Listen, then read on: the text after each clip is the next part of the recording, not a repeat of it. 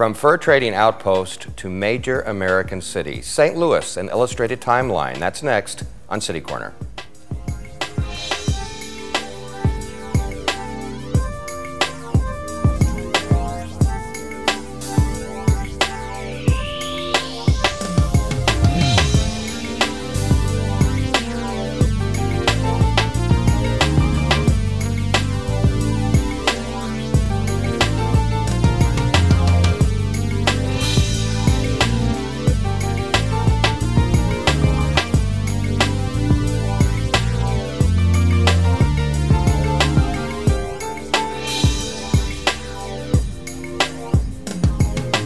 I'm Steve Potter, and welcome to City Corner.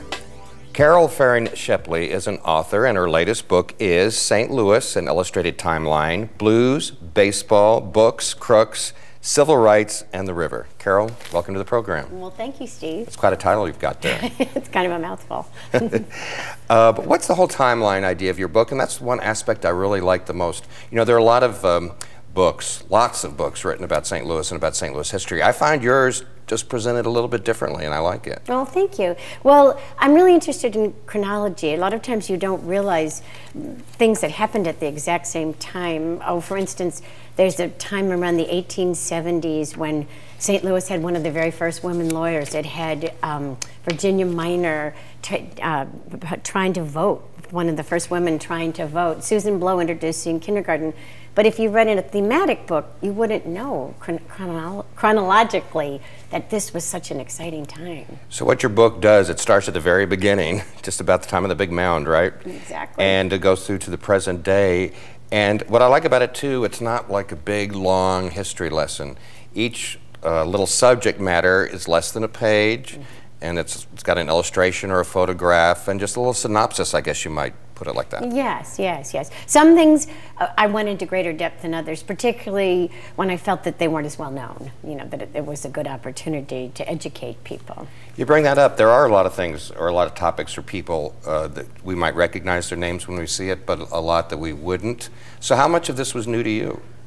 Oh, gosh. Well, you see, I had written a history of Bellefontaine Cemetery starting in 2002, so a lot of it I had been researching since then, but it was new when I started then, at that time. And some was new right now. When, you know, I would get an idea and then I would go to the library and research it. Wow, really? St. Louis Public Library downtown, or? I used downtown. I used the county library, has a wonderful genealogical St. Louis section, and most of all, I used the History Museum because they really have lots of primary documents. A gentleman by the name of Esley Hamilton wrote the foreword to your book. Who is he?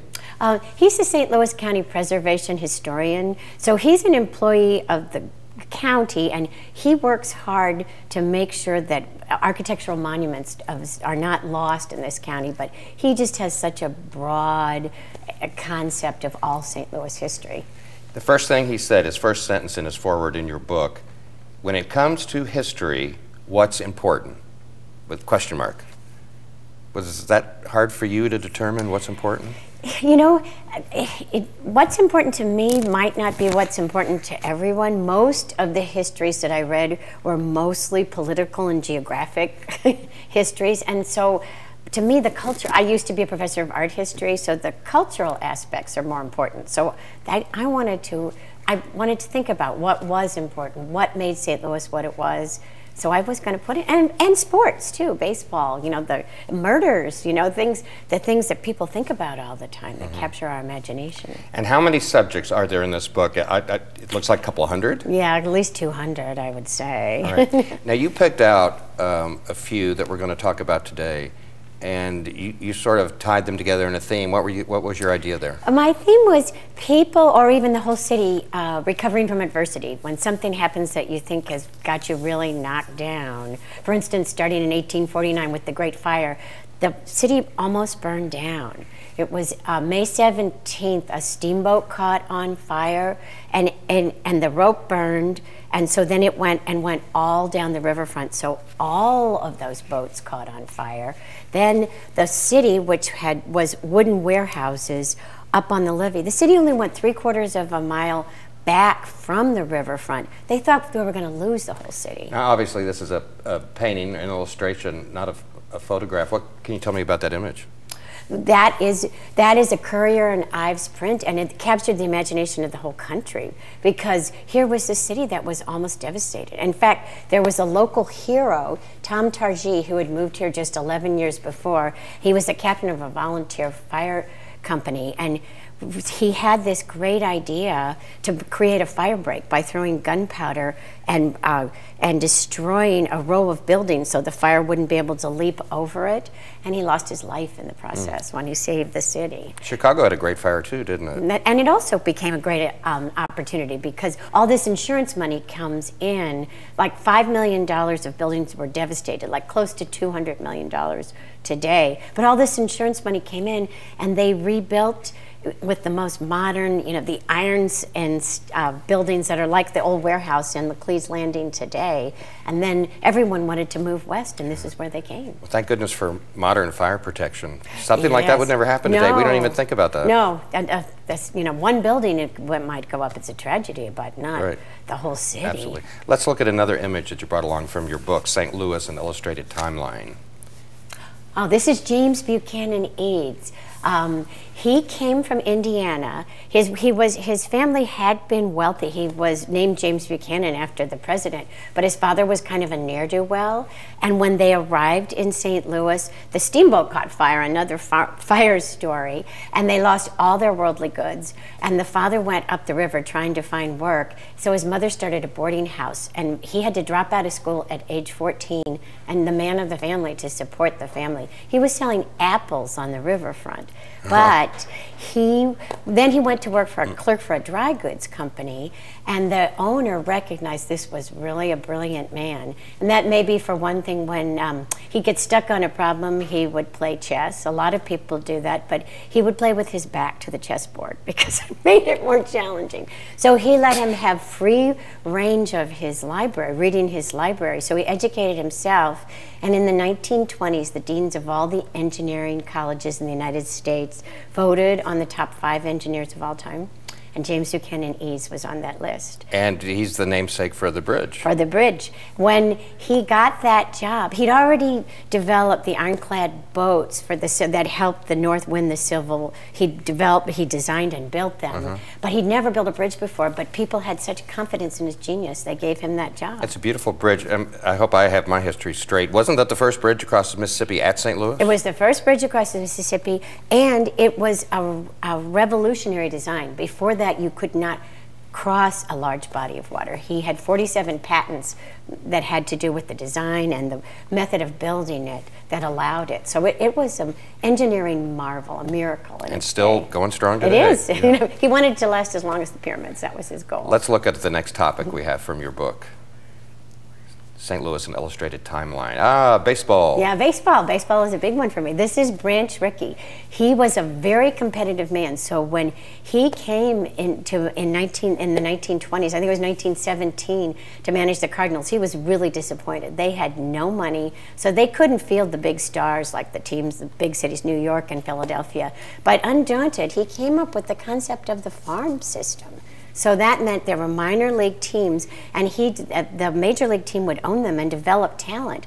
And then they could sell some of the talent too, so it developed their pool of resources. So by 1926, the Cardinals won the World Series thanks to him. Then he left St. Louis and went to the Dodgers, and of course made world history by taking Jackie Robinson and making him to integrate baseball. And another St. Louis baseball story too, of course, the first woman to own a major league team.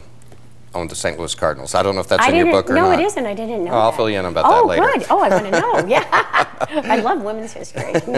Let's move along to the next image from the book as we take a look at St. Louis history. Josephine Baker, the singer. Josephine Baker. Now, she was someone I of course, I knew who she was, and I knew she was from St. Louis, but I didn't know that much about her until I started really researching her. What an amazing person she was. She was the daughter of an unwed mother. She grew up in the slums. Mill Creek Valley. Those were real slums at that time. In fact, once during her childhood, there was a rumor that a black man who lived there had raped a white woman, and there was a race riot, and white people burned the houses and murdered Sort them. of behind Union Station, isn't that where Mill Creek was? I believe so, around there, yeah. Well, and she had this incredible talent, obviously, as a singer and dancer, and started performing as a very young teenager. In fact, she married her first husband her first of 5 husbands when she was 13 here in St. Louis. But in there was a race riot in 1917 in St. Louis, East St. Louis, that was just terrible when white people murdered a lot of African Americans. And she said that growing up with this terrible poverty and being exposed to these race riots made her determined to do something for civil rights. And she used her career as a bully pulpit to advocate for civil rights. I'm right, aren't I? She actually really had to leave St. Louis to do that. Oh, yes, definitely. I mean, she actually had to leave the United States. She was really very popular in Europe. Paris, wasn't she? In Paris, where she was best known for La Danse Sauvage, where she dressed in banana skins. Right, I think I've seen that photograph. Yes, yeah. We're talking to Carol Shepley about her book, St. Louis, An Illustrated Timeline. We need to take a break, Carol, and we'll be back and pick up on this conversation.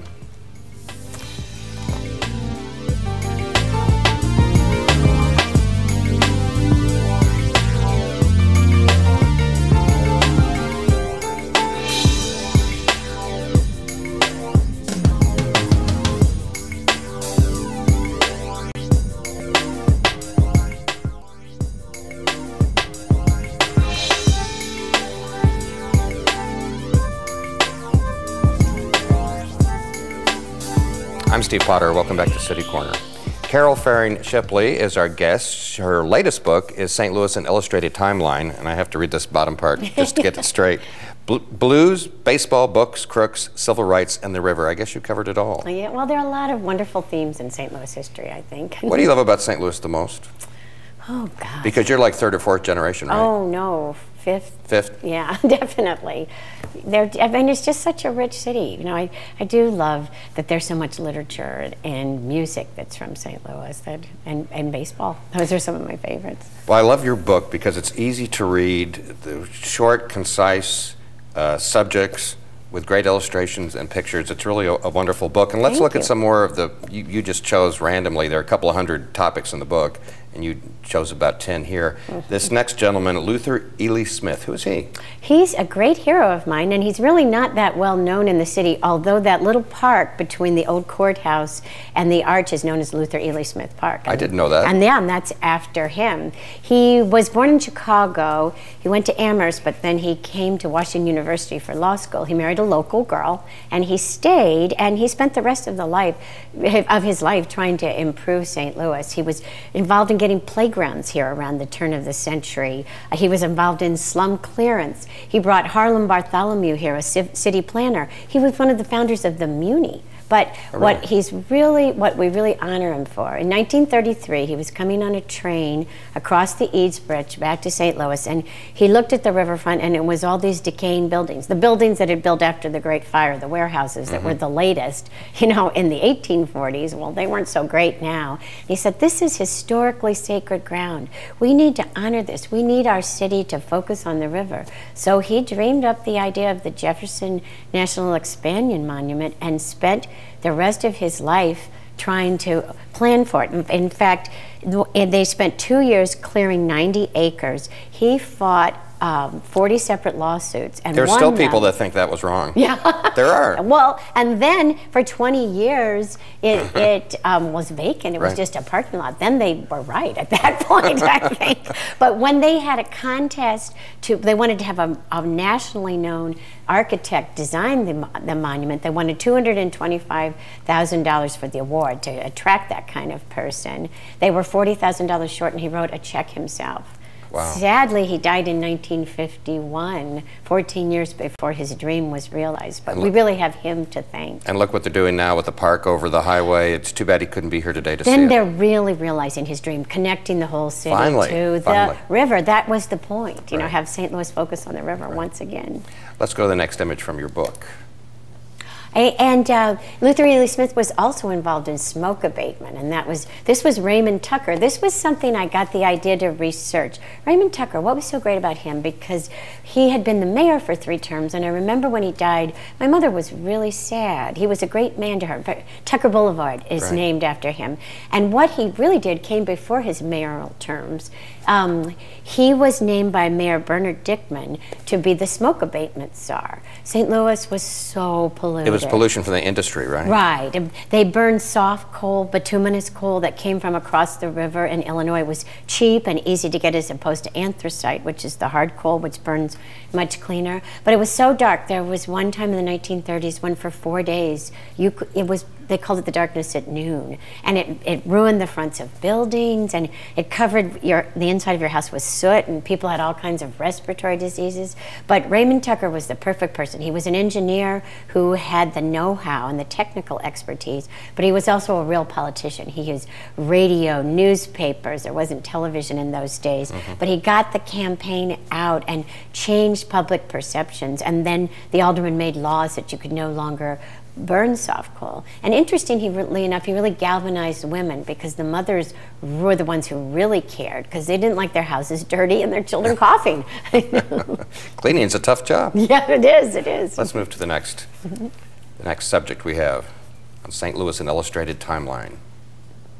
Frankie Freeman. Oh yeah, Frankie Freeman, she's still alive. Right. And the adversity she faced, well, as a woman and a lawyer, my goodness, when she graduated from law school, she could find no firm, no matter how talented she was, that would hire her. So she started her own law firm. She went to law school in Virginia, but she came here to St. Louis and litigated successfully all kinds of civil rights cases, including one that went to the Supreme Court. I'm not sure it went to the Supreme Court, but anyway, it was in St. Louis, and it made it so that they could no longer segregate the housing projects. Right. But in recognition of her great skill and all she'd accomplished, Lyndon Johnson named her to the first Civil Rights Commission in 1964. And I feel certain she was involved when Martin Luther King came to St. Louis. Oh, yes. She was in the group that went around town with him. Definitely, definitely. And that's one thing you mentioned in your book, too, a lot about the black experience in St. Louis and how St. Louis has produced a lot of great black artists, musicians, that sort of thing. So many. I mean,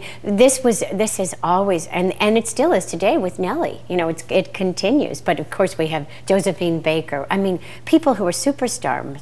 Miles Davis, Chuck Berry. I got them confused. Right. I mean, people who the whole world acknowledges. The Beatles, the Rolling Stones acknowledge these people as leaders. Right, yeah, as major influences. Yeah. Absolutely right. Let's look at the next image. Oh, the 1964 World Series winning Cardinals. Back to baseball. This is a favorite of mine. This was when I was growing up. The Yankees always won the American League pennant, and they usually won the World Series. They had, you know, Maris and Mantle and Yogi Berra and Whitey Ford. They had this huge star. But the behind-the-scenes story was their owner was really a racist. He wouldn't have any of the, you know, the black players that Branch Rickey had fought to bring on board. Well, where the Cardinals were at that time considered the most successfully integrated team in baseball. So many of our big stars, Bob Gibson, Lou Brock, Bill White, they were all African American, and we had Julian Javier, who was Hispanic.